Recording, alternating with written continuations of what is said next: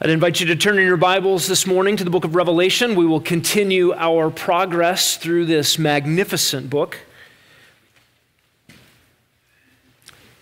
You might be wondering if our world is off the tracks.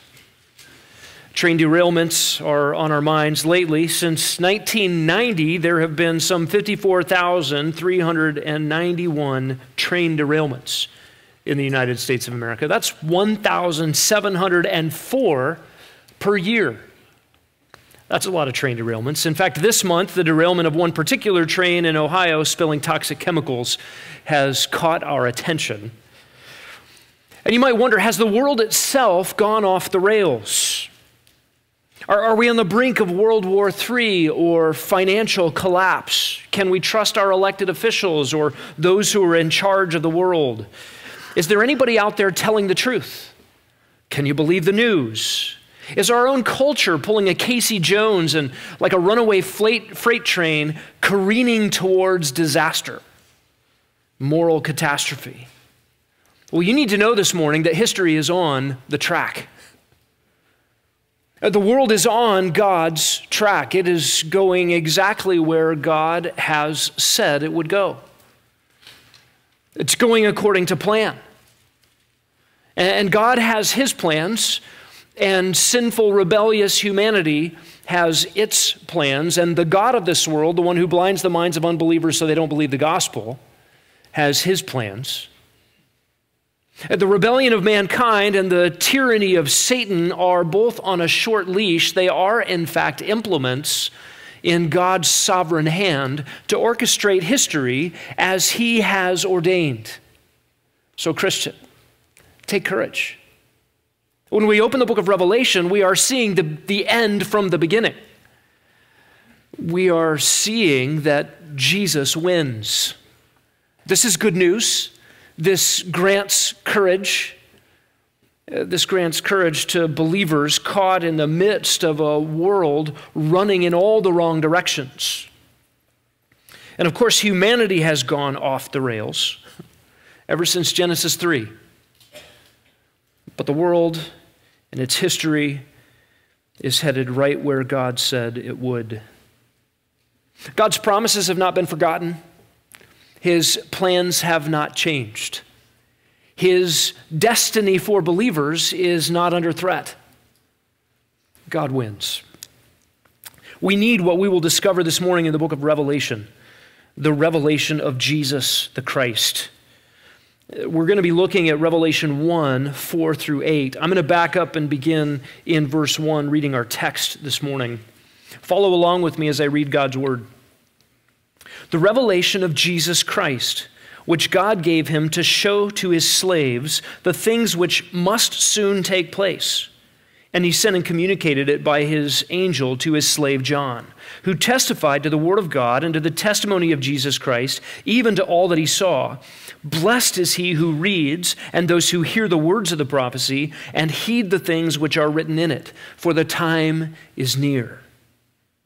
John, to the 7 churches that are in Asia, grace to you and peace from him who is and who was and who is to come, and from the 7 spirits who are before the throne, and from Jesus Christ, the faithful witness, the firstborn of the dead, the ruler of the kings of the earth. To him who loves us and released us from our sins by his blood, and he has made us to be a kingdom, priests to his God and Father, to him be glory and the dominion forever and ever. Amen. Behold, he is coming with the clouds, and every eye will see him, even those who pierced him, and all the tribes of the earth will mourn over him. So it is to be. Amen. I am the Alpha and the Omega, says the Lord God, who is and who was and who is to come, the Almighty. These opening lines of the book of the Revelation serve something as the address. It's like the envelope. From me to you. This letter, this pastoral letter of predictive prophecy, is from John to 7 churches. So we're seeing in these opening scenes the address of this letter. We're going to look this morning at 5 features of John's introduction that prepare us to study the Revelation, and more than that, more than just a preparation to study the book, a preparation to anticipate its fulfillment. This opening salvo is foundational for us to be prepared to understand what's in this book, but more importantly, to be prepared for life ahead as we await Jesus' return. The first feature of this opening is the Revelation's recipients. Verse 4, John to the 7 churches that are in Asia. This whole book, everything that follows, comes under the umbrella of this opening greeting, John the apostle, and we'll find out more about him in the coming weeks, to 7 churches. 7 churches, and these particular churches are in Asia. And don't think about Asia, the massive continent on the other side of the world. Asia here in this text is the Roman province of Asia Minor in the 1st century. It equates basically to modern-day Turkey. And the letter is addressed to 7 churches in Asia at the time. There were more churches than these 7. For instance, the church at Colossae, where we get the New Testament letter to the Colossians, that church was in this same region. It's not one of the 7 churches addressed. We might ask why these 7, and we'll get to those in the 7 letters that Jesus addresses to these 7 churches. But it's perhaps that these 7 particular churches exhibited something like typical or representative situations. You could look at these 7 churches in Asia Minor and say, man, churches are kind of like this. There's a lukewarm church, there's a persecuted church, there's a church that got all its doctrine straight but left its first love. How do we think about these churches? And Jesus marked them out for specific encouragements and for some of them confrontations.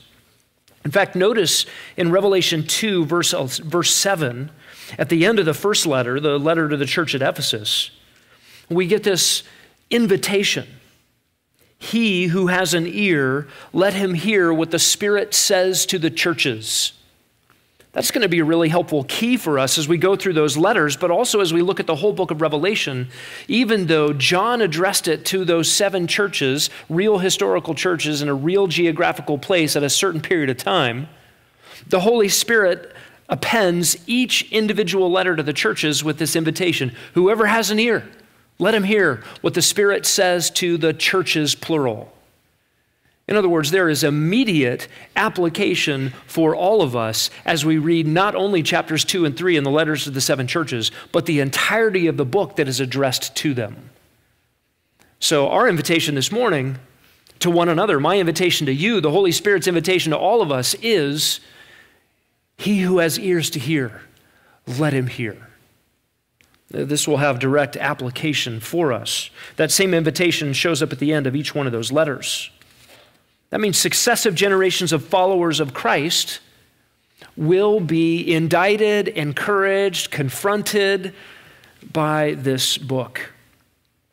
In the last 20 centuries, think about this, in the last 20 centuries, no reader of this book, this pastoral narrative delineating future history, no one who's read the book of Revelation has actually experienced the events predicted by it.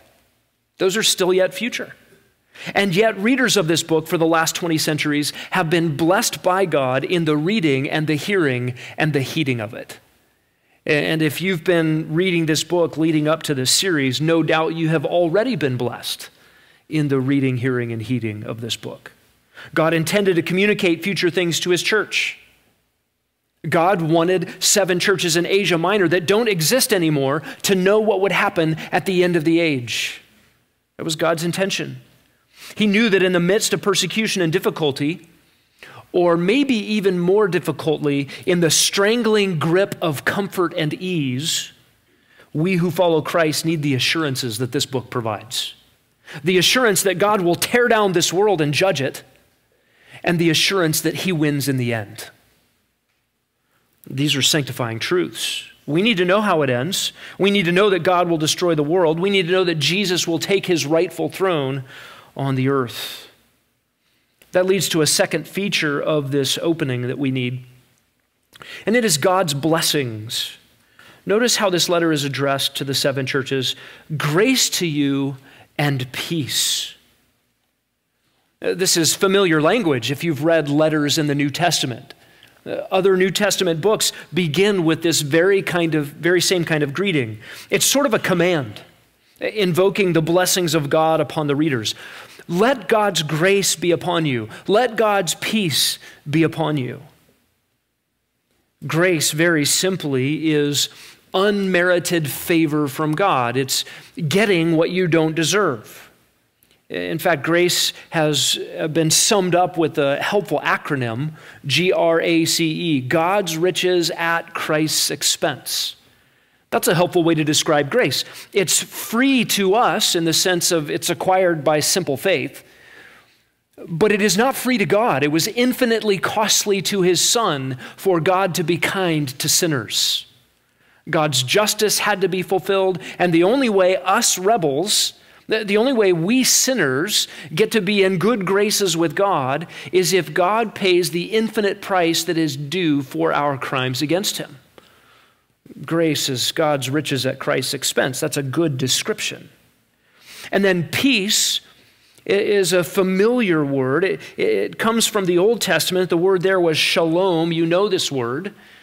Both grace and peace were used as greeting words. The Greeks would say grace when they wanted to say, what's up?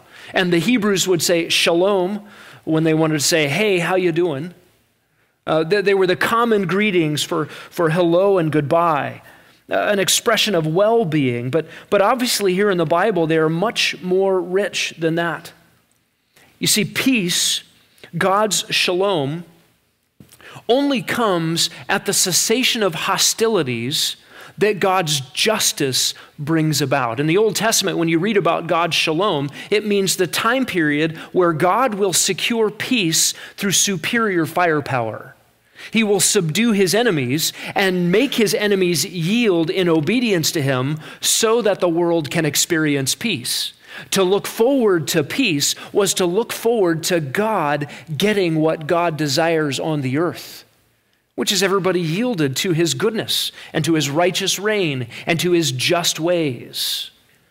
Therefore, to be at peace with God means to have your enmity with God removed, your throwing your fist in God's face in your human rebellion, and God's anger at your sin washed away somehow.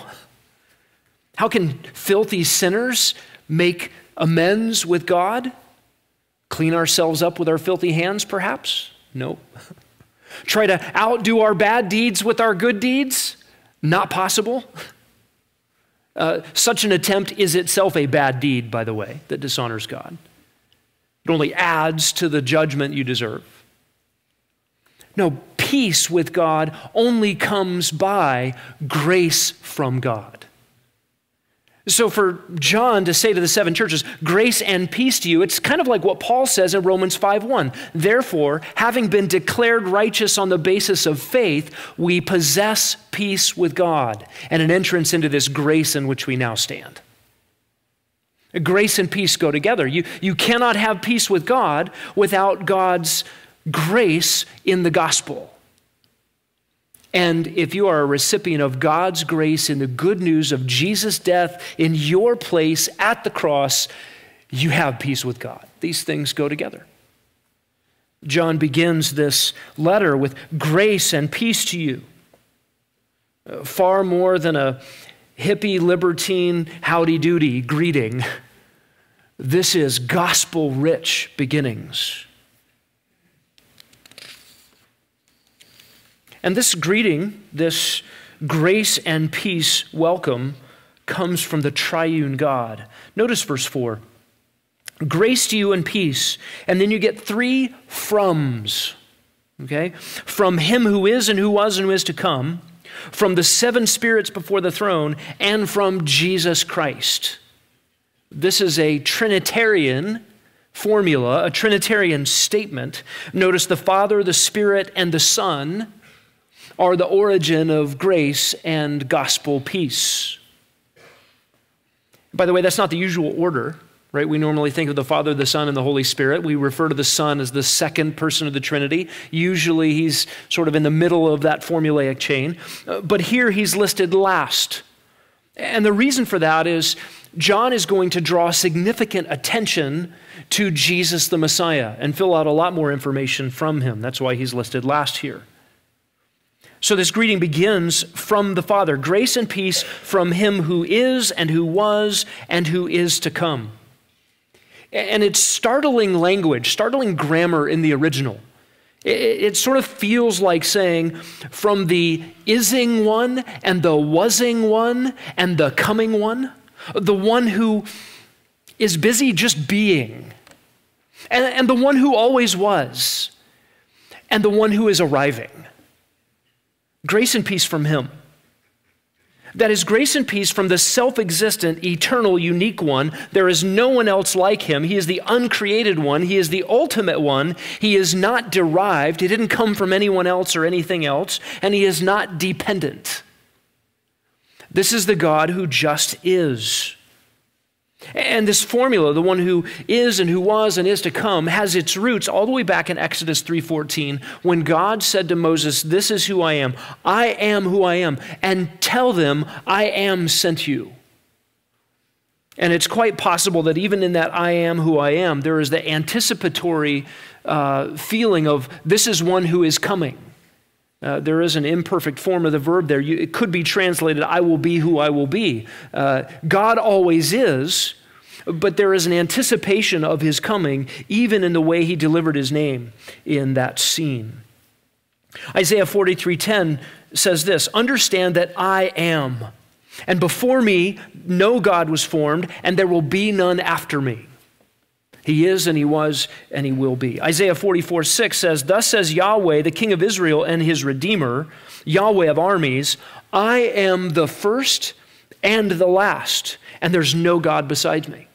From beginning to end, I'm the only one." Isaiah 48:12 says, "Listen to me, O Jacob, even Israel whom I have called, I am he." There's the one who is. "I am the first, and I am the last, the was, and the one coming." Now, John could have said, the one who is and the one who was and the one who will be. That would actually reflect some of those Isaiah passages more grammatically tightly. But instead of saying he will be, he says he is the one who is coming. This is significant. This focuses our attention on the actual arrival of God in person on the earth, in the person of Christ. It's not enough to say that God will simply exist for all future periods. No, something much more terrifying than that is at stake. God will arrive here in person. Everyone will be held to account. This is significant. And notice the second part of this Trinitarian formula here. Grace to you and peace, not only from him who is and who was and who is coming, but also from the seven spirits before the throne. This is a reference to the Holy Spirit, not to seven angels or some other spirit hanging out around the throne. And we know that because of the Trinitarian placement. He is listed here between the Father and the Son in this scene. We also see that this Spirit is the source or the origin of the grace and peace that is dispensed to sinful humanity. No angel could be the source of such things. And he is located at the very throne of God. And we might ask, why are there seven? I thought there was only one Holy Spirit. Well, you would be right. There is only one Holy Spirit. Some have designated this terminology as the sevenfold Spirit of God. And they might point to the reality that God created in creation week a 7-day period. That's sort of the picture of completion or perfection. And perhaps sometimes the number 7 carries that idea of perfection or completion. At the very least, we have the idea of a manifold or many-faceted work of the Holy Spirit. A complete or variegated work of the Holy Spirit, where the Holy Spirit is at work in the world and in his people. This pictures the Holy Spirit's omniscience, that is, he knows everything, and his omnipresence, he is everywhere. And you see this about the Holy Spirit's activity throughout the Bible. He was present and active in creation. He was involved with God's people in the Old Testament. He is the agent by which people are regenerated. He's the agent which gifts individual believers and places them in the body of Christ. He has a personal interaction with every believer dwelling inside us. He is the one who mediates our prayers, and we might say, according to Romans 8, he fixes them on the way up because we don't know how to pray. But he dwells in us, and he knows the will of the Father, and he adjusts our prayers to meet the will of God. And he is the one that dwells in us and cries out with our spirits that we are children of God, causes us to cry out, Abba, Father. He's the one that produces the father-son feelings that a believer has in his relationship to God, even using that endearing term, Abba or Daddy. The Holy Spirit is active, and he is active everywhere in the world. He is also the one who is bringing about conviction of sin worldwide. He is probably also the one referred to in the Thessalonian letters as restraining sin or keeping humanity back from its awful potential until he is removed and humanity gets as bad as it can be. I think we also know this is a reference to the Holy Spirit because of the language that's used in Zechariah 4. You can write down in your notes, Zechariah 4, 2-6. I'll read these verses to you out loud. You can look at them in more detail later. But listen to these words. Zechariah the prophet said, he said to me, what do you see? And I said, I see, and behold, a lampstand, all of gold, with its bowl on the top of it, and 7 lamps on it with 7 spouts, belonging to each of the lamps which are on the top of it. Also 2 olive trees by it, one on the right side of the bowl, one on the left side. And then I said to the angel who was speaking with me, saying, what are these, my Lord? So the angel was speaking with me, answered and said, do you not know what these are? And I said, no, my Lord. Then he said, this is the word of the Lord to Zerubbabel, saying, not by might nor by power, but by my spirit, says Yahweh of hosts. And it's interesting that not only in Revelation 1, you have a reference to the 7 spirits of God before the throne, but if you turn over to Revelation 4 and verse 5, you have this statement, out of the throne came flashes of lightning and sounds and peals of thunder, and there were 7 lamps of fire burning before the throne, which are the 7 spirits of God. Well, Zechariah 4 identified this activity as the Holy Spirit of God and used the same imagery of a 7-fold lampstand to depict the Spirit's work. Similarly, in Revelation 5:6, I saw between the throne with the 4 living creatures and the elders a lamb standing as if slain, having 7 horns and 7 eyes, which are the 7 spirits of God sent out into all the earth. So the same language that the Revelation uses to describe the Holy Spirit matches what we got from Zechariah 4. This greeting comes not only from the Father and from the Holy Spirit, but grace and peace from the Son. From the Son. Notice verse 5, and from Jesus Christ, the faithful witness, the firstborn of the dead, the ruler of the kings of the earth. We get a 3-fold depiction of Jesus Christ. And this description gives a little more time to the second person of the Trinity. First of all, Jesus Christ. You remember that Christ is not Jesus' last name. It is his title. It is the Greek word for Messiah. That is the expected one or the anointed one. And he is called the faithful witness. A faithful witness. That means he gives testimony that is true. He lived a faithful life. He was a witness to the truth. He himself was the truth embodied. He is the image of the invisible God and so gives accurate testimony to the very character and nature and message of the one true God. In fact, in John 14:9, Jesus said, if you've seen me, you've seen the Father. He is a faithful witness. He is also called here the firstborn of the dead.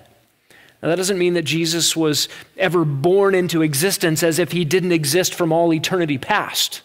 The second person of the Trinity has always existed, but he has existed as Son in relationship to the Father in the Trinity.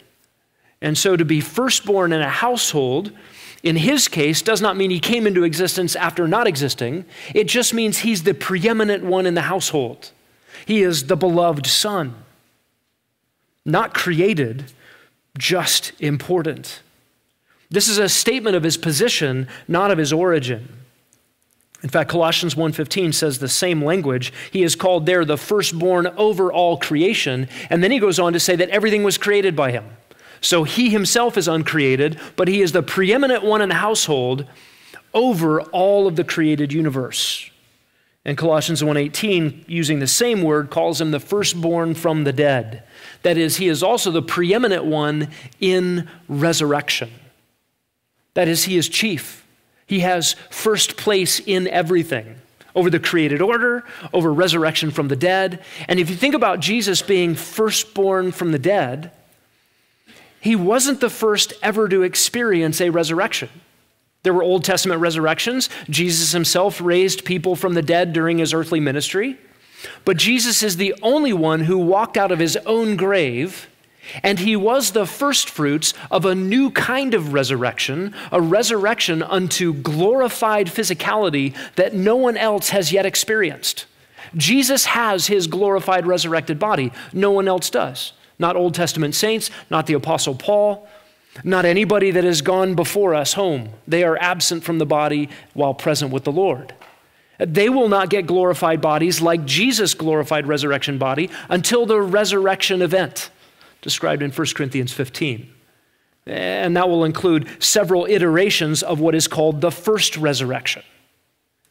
Jesus is the only one with that glorified physicality. And so he is chief, first place, preeminent one over resurrection.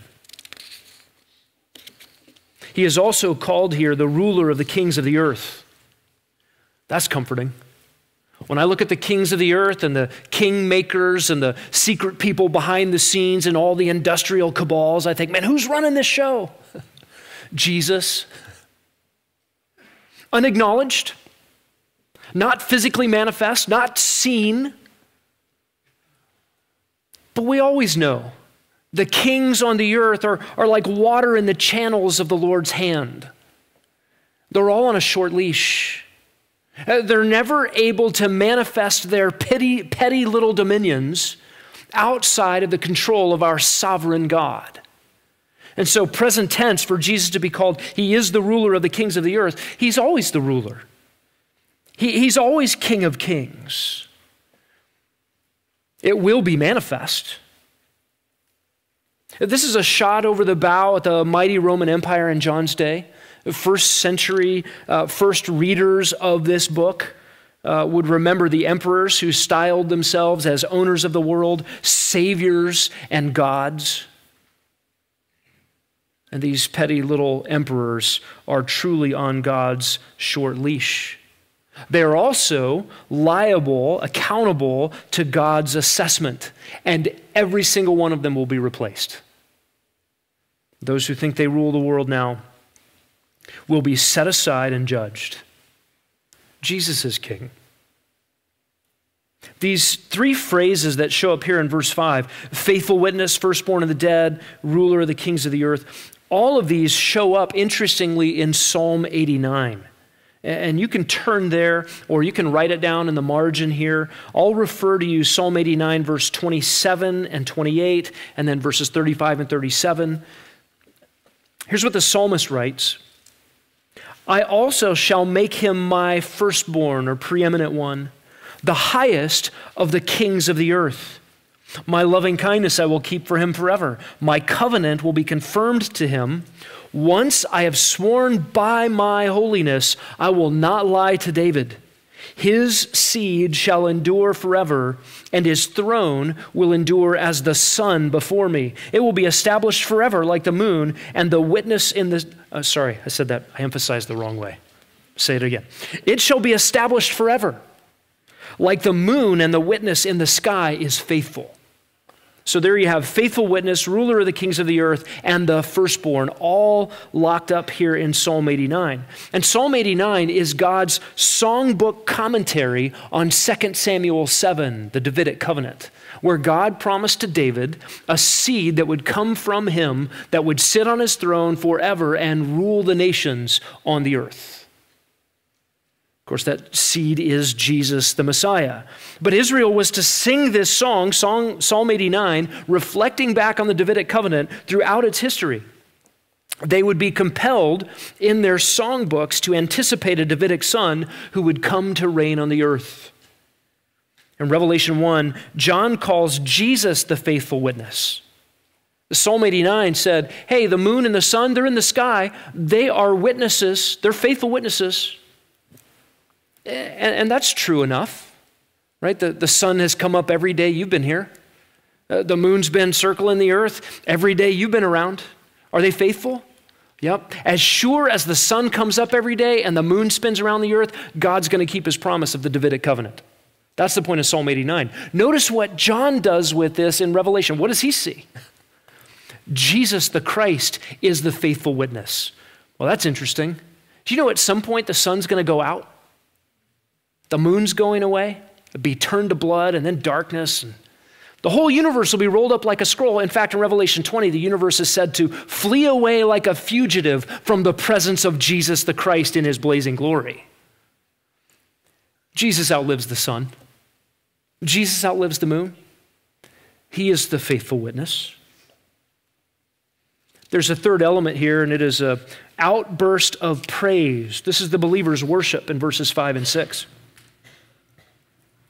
To him who loves us and released us from our sins by his blood, and he has made us to be a kingdom, priest to his God and Father, to him be the glory and the dominion forever and ever. Amen.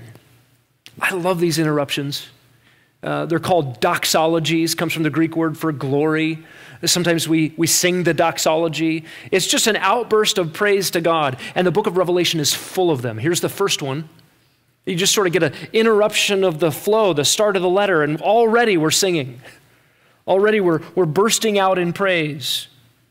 To him who loves us. Stop right there. We get the love of God in Christ for believers all over the Bible. This is the only place it is depicted as present tense and ongoing.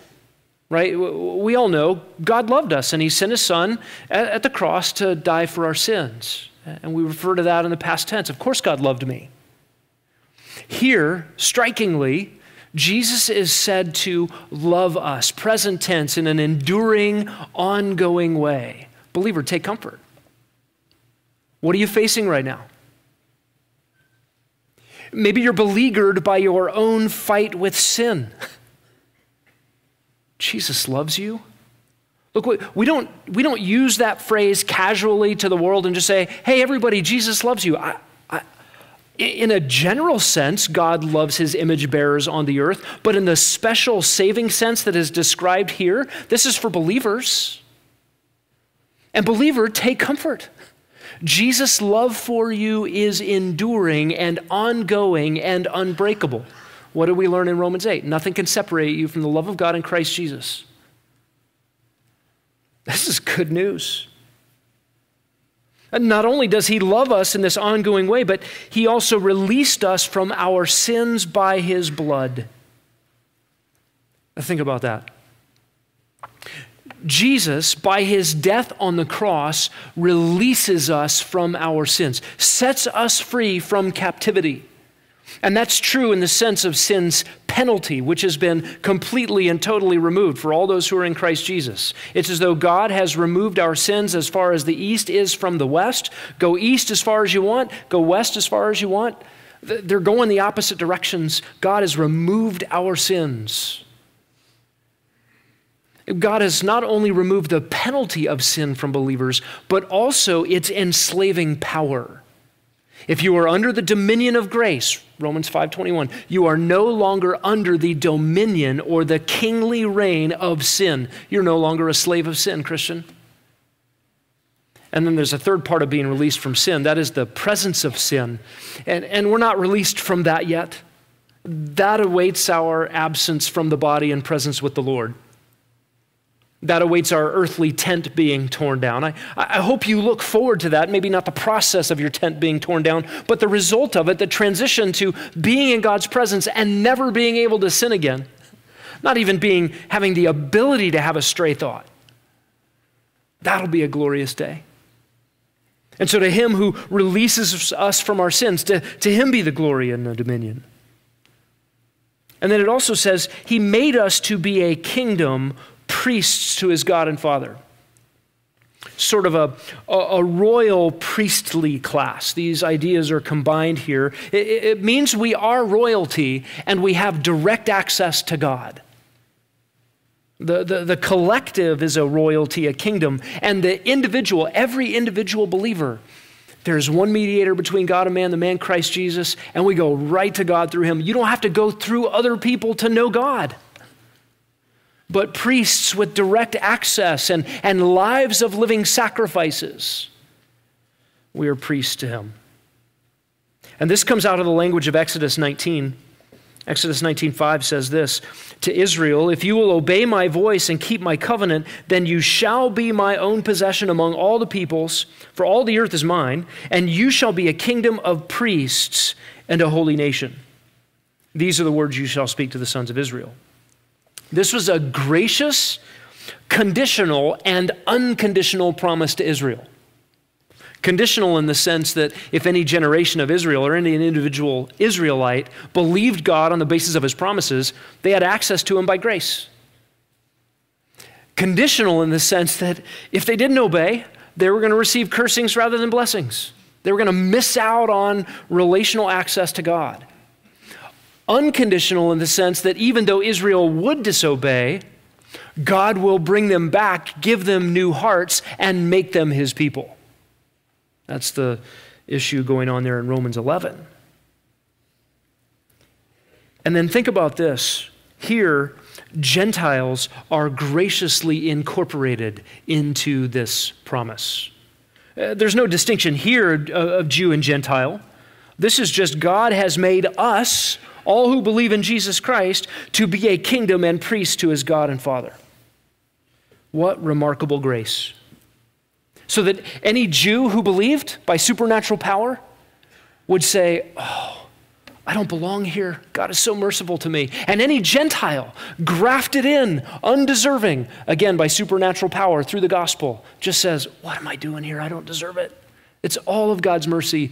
From him and through him and to him are all things. To him be the glory forever. Amen. And a similar doxology here. Look what John says.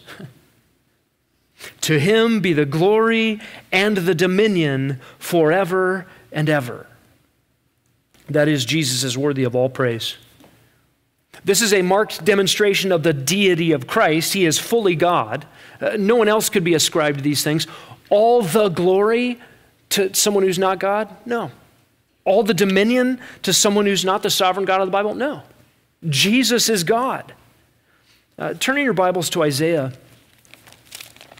And I want you to see for just a few moments the jealousy of God over these very issues. He doesn't share these things with others.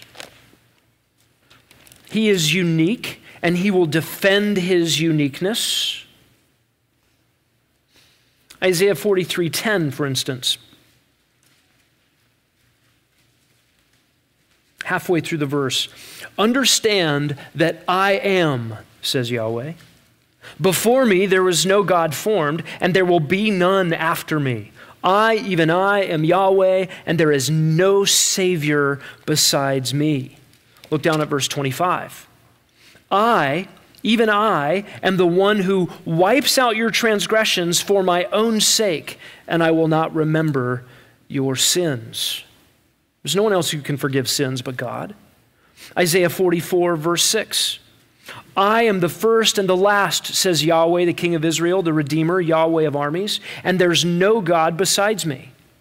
Verse 24, I, Yahweh, am the maker of all things, stretching out the heavens by myself and spreading out the earth all alone. Isaiah 45, verse 5, I am Yahweh and there's no other. Besides me, there's no God. Verse 6, there is no one besides me. I am Yahweh and there is no other. Look at verse 12. It is I who made the earth and created man upon it. I stretched out the heavens with my hands. I ordained all their host. Verse 21. There is no God besides me, a righteous God and a Savior. There's none except for me. Turn to me and be saved, all the ends of the earth. I am God, and there is no other. Look at verse 23. To me, every knee will bow, every tongue will swear allegiance. Do you recognize every verse I just read from Isaiah about the uniqueness of God, the only true God? They are all ascribed to Jesus in the New Testament. Jesus is unequivocally, unmistakably, fully God. This is the testimony of God's word. And then look at Isaiah 48:11. My glory I will not give to another. And here, what does John say? All the glory to Jesus Christ. And then he adds, and the dominion, the rulership, the power. It all belongs to Christ. And he closes this outburst of praise with amen. A familiar word to us. It kind of sounds like what you do when you hang up the phone on a prayer. Do we still hang up a phone? I don't know. We push a button and the conversation stops. Amen is like the end. Okay, I'm done praying now. It literally means something like, so be it, let it be, or it is so. And John ends that here. Let it be so. Let all glory be to Christ. Christian, what is your message? What is your life's this?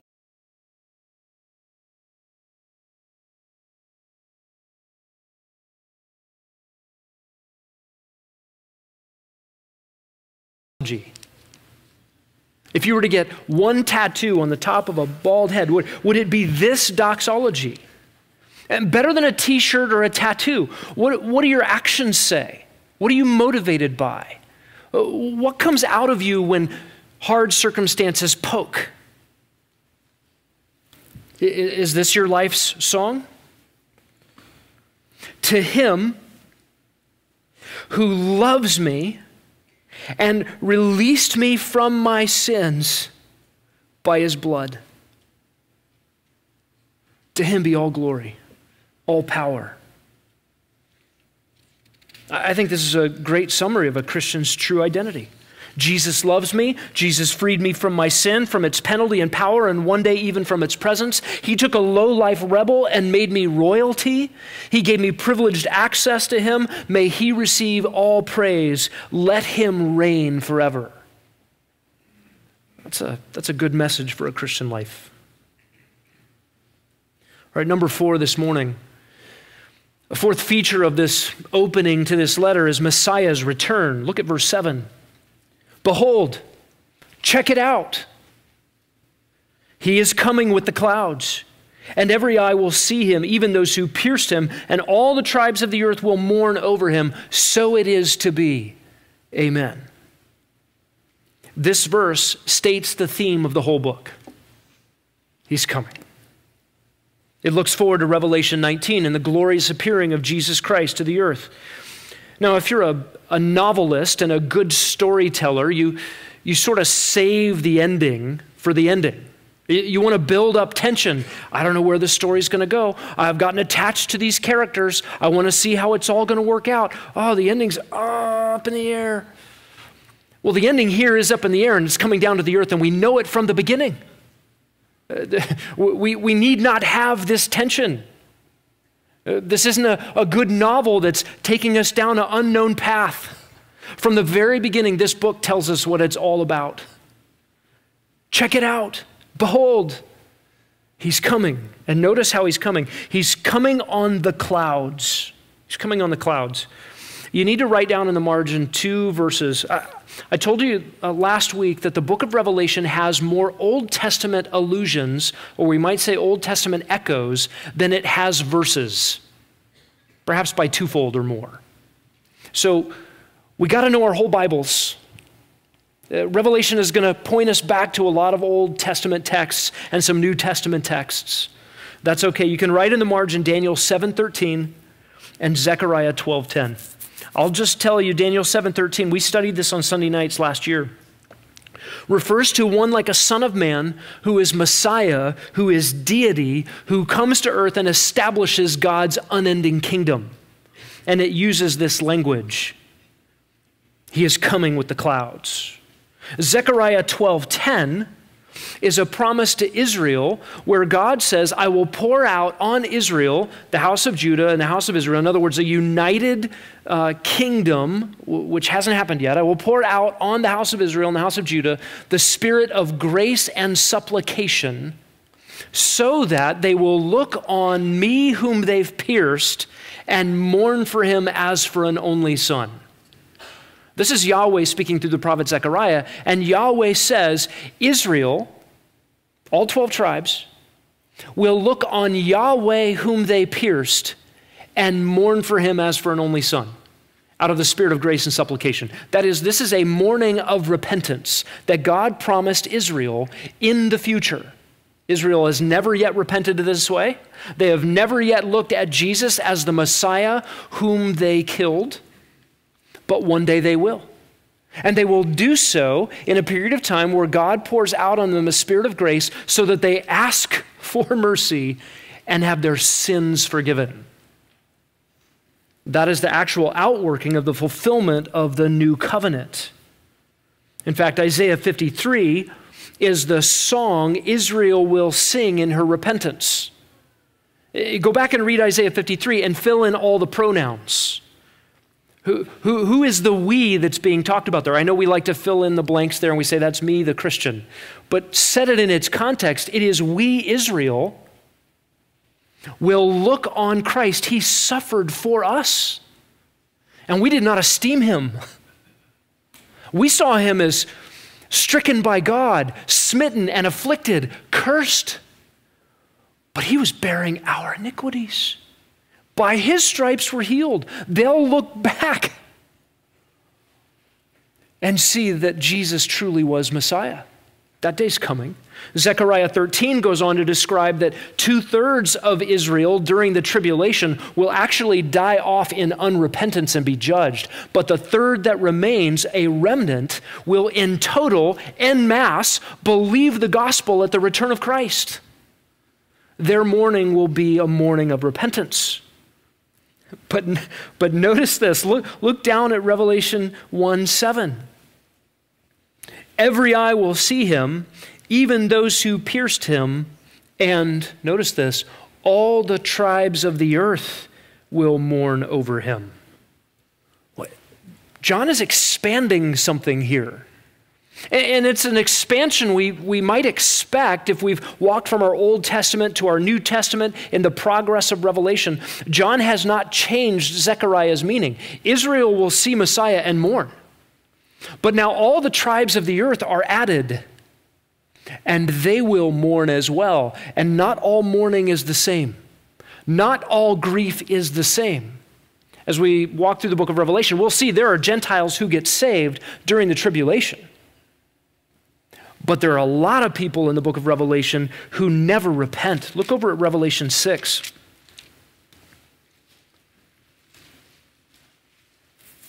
Verse 15. The kings of the earth, the great men, commanders, rich, strong, every slave and free, they hid themselves in the caves among the rocks, and they said, "Fall on us, rocks, from the presence of Jesus." Why? They would rather die than repent. Look at chapter 9, verse 6. In those days, men will seek death, and they will not find it. They will long to die, and death will flee from them. They'd rather die than repent. Look at chapter 16, verse 9. They blasphemed the name of God, who's the one who has power over the plagues, and they did not repent so as to give him glory. Verse 11, they blasphemed the God of heaven because of their pains and their sores, and they did not repent of their deeds. They know where the wrath is coming from. They know where the plagues are coming from, and they will not turn from their idolatries, their immoralities, their murders, and their thefts. How tragically sick is the human heart. Don't resist God. Again, you can write another passage in the margin. Matthew 24, verses 27 to 30.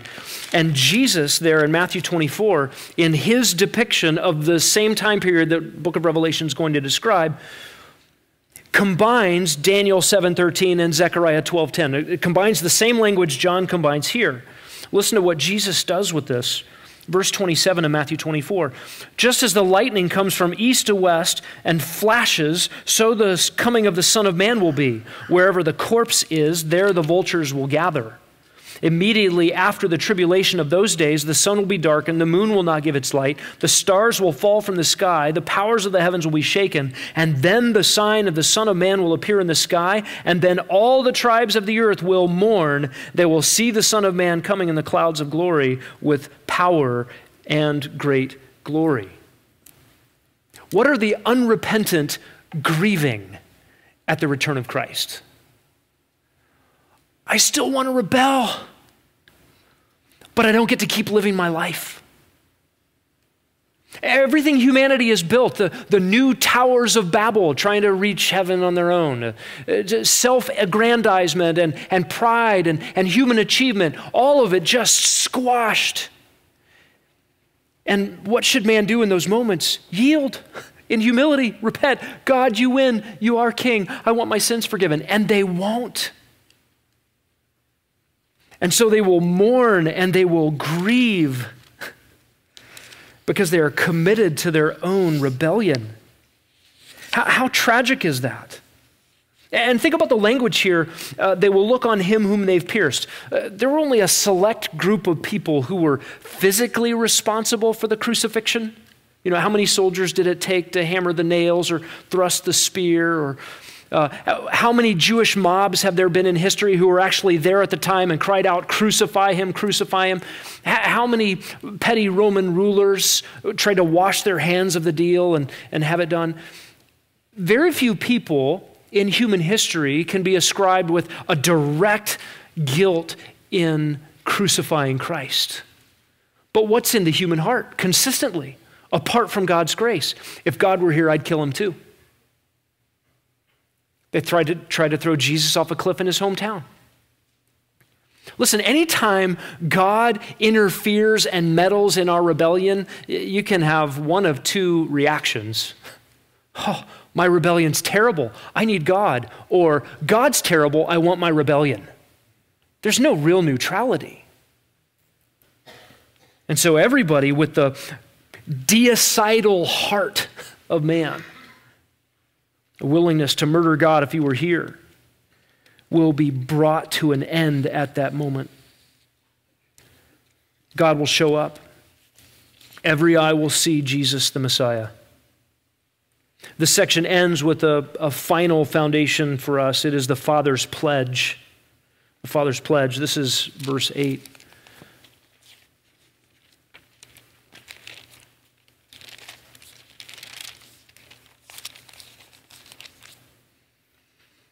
I am the Alpha and the Omega, says the Lord God, who is and who was and who is to come, the Almighty.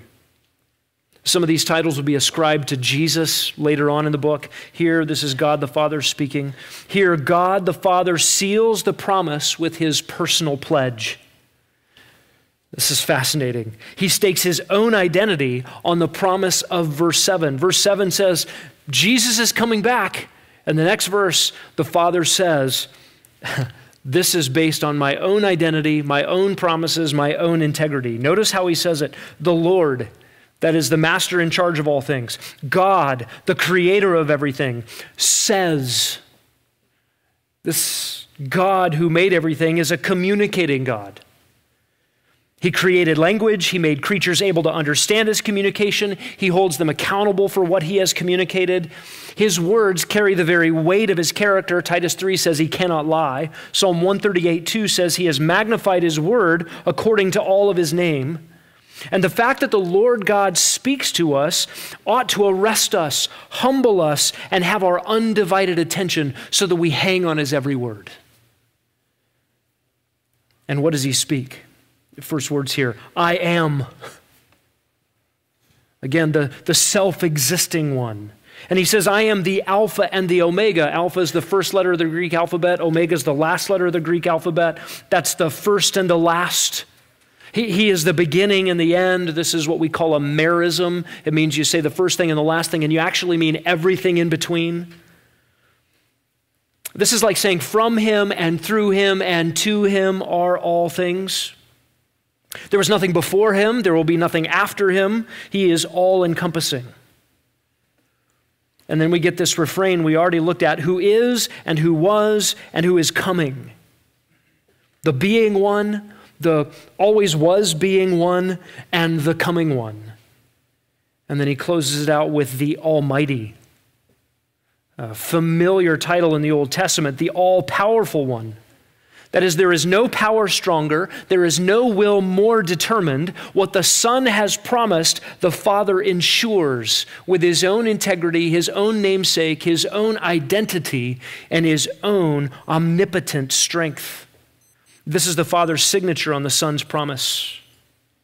Listen, there is no openness to the future.